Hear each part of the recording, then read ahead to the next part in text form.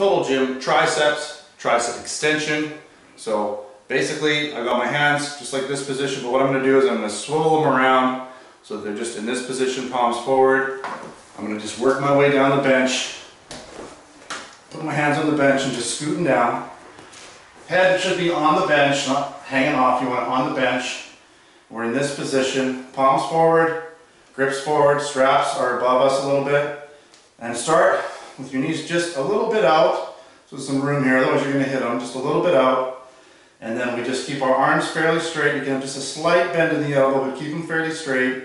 And what we want to do is just bring them back so you're out, so the top of your arm isn't moving. Pretend your top of your arm is attached to your torso. Okay, it doesn't move. Just your forearm moves, okay? You're not doing this.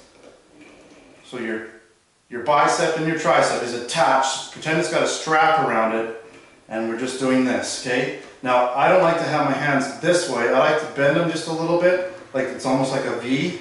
So the grips are in a V shape. And just find a comfortable wrist position.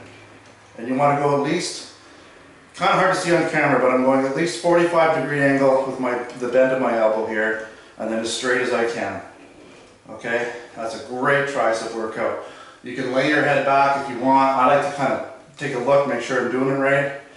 It's not going to hurt your neck too much, just for a short time. Perfect for triceps, this is great.